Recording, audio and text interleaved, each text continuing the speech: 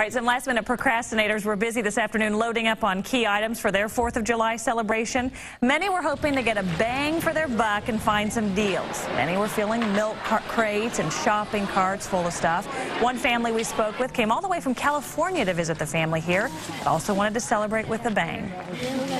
We thought by waiting for the last day we'll get better deals, but it's basically the same.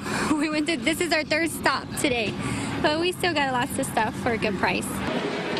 We want to see your 4th of July pictures. Upload them to NBCActionNews.com/pics.